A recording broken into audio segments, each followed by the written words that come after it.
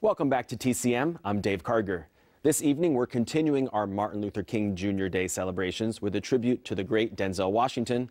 And up next, Washington co-stars alongside Tom Hanks in a drama that broke new ground in Hollywood when it premiered in 1993, Philadelphia. Hanks gives an Oscar-winning performance as a gay man diagnosed with AIDS who's forced to keep his illness a secret at the elite law firm where he works.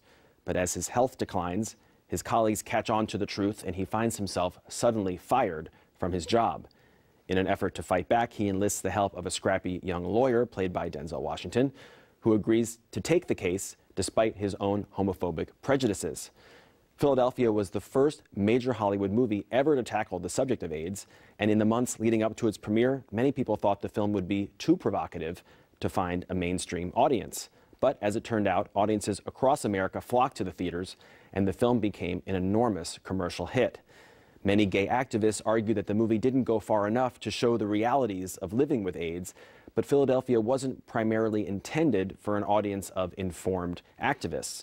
Instead, the film was made to educate people who held certain prejudices or weren't well informed about AIDS, much like Denzel Washington's character. Washington serves as the mouthpiece for the target audience, and it's his journey in the film that sets an example for how to grow from ignorance to compassion.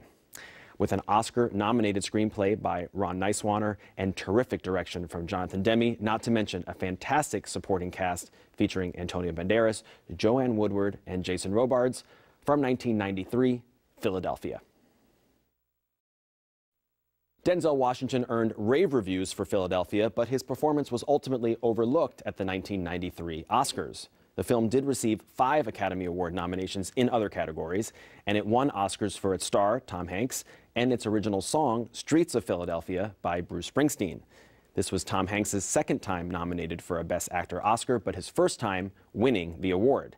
In his moving acceptance speech, he credited one of his high school teachers, who was a gay man, and acknowledged the important influence he'd had on his life.